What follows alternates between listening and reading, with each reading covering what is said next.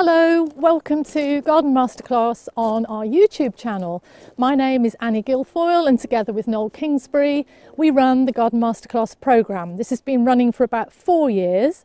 It's an educational programme and ordinarily we run events all over the British Isles and mainland Europe in gardens and nurseries, but this year of course we've had to do a lot of work online.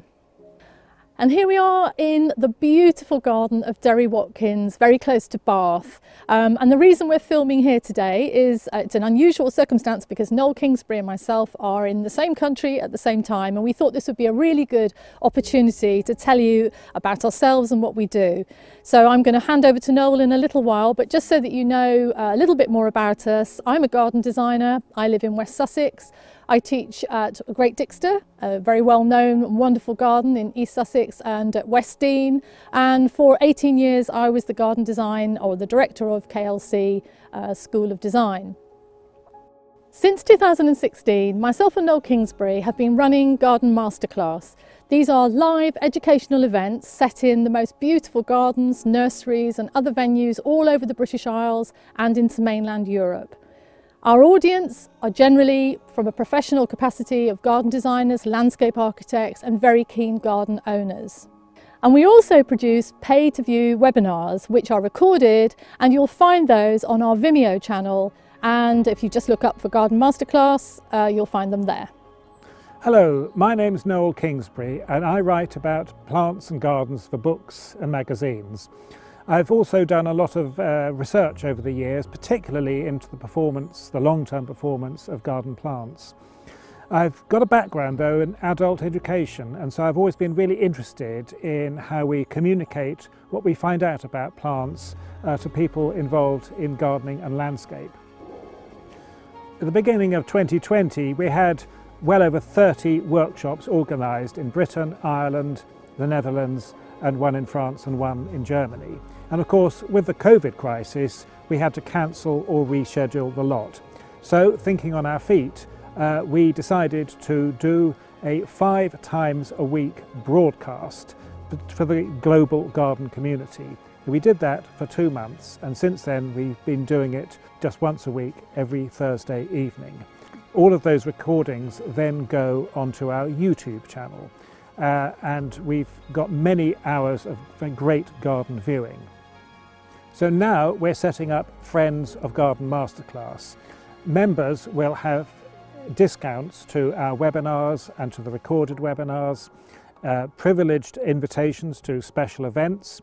It will also give free access to all of our recorded material. So if you would like to see the rest of this video, then please subscribe and we'll be very glad to meet you.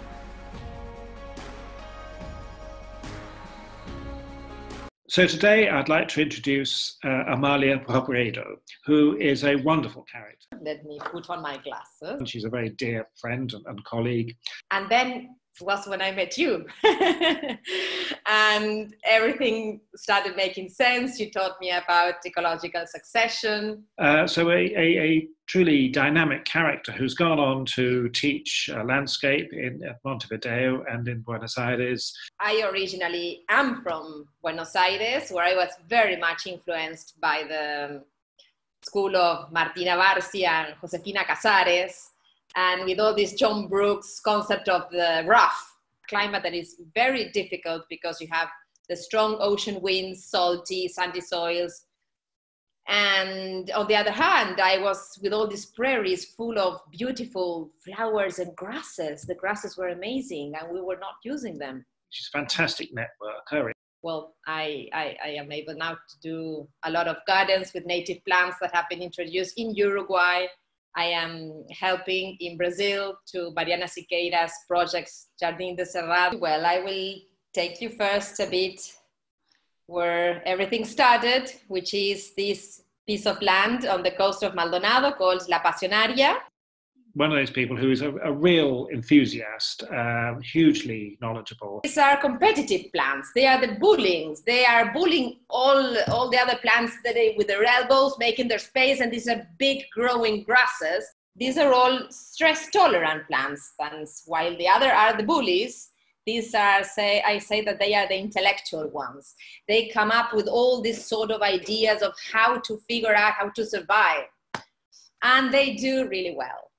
Just to show you all the diversity you have in a sandy soil, as they have stress tolerance that you lose in the very rich soil. It's important that you make a garden with interest all along the year. And if you have too much of a winter community, you will have a wonderful spring, but a very boring summer.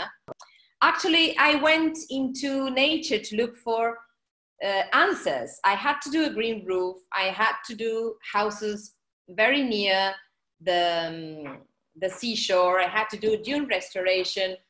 There you see the Spartinas are the first to capture the sand.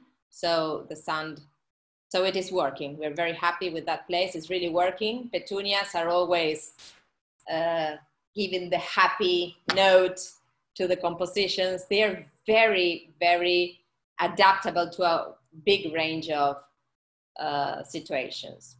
The cliffs of Punta Ballena, this is the area, and it's a very particular place because it's full of endemic plants. These plants here are the perfect example of what will work in a green roof. And this is another green roof I did. Textures, and again, there's all this huge palette I'm just showing you so that you can see the diversity you get. Then I took that vegetation into gardens. So I like to think that we can do beautiful gardens and also conservation. This garden has no irrigation at all and a very little management, Another garden, this is an Eryngium pandanifolium, which is an incredibly architectonic plant with beautiful burgundy flowers. I love it. Once you begin exploring, it's like you can never stop.